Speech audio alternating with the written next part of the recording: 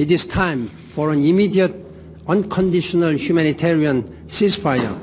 In the name of humanity, the violence must stop. As you know, I have just returned from the region. Over the course of 6 days, I held extensive consultations with the leaders in the region in 8 countries in the Middle East, as well as U.S. Secretary of State John Kerry, who has been working tirelessly and valiantly to end the fighting.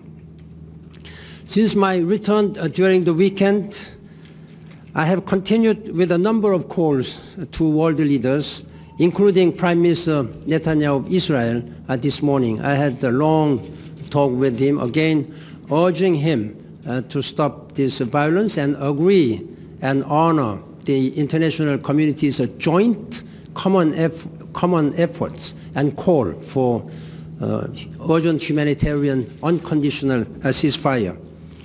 Gaza is a critical condition. Israeli missiles have pummeled Gaza. Hamas rockets have randomly struck Israel. No country would accept the threat of rockets from above and tunnels from below.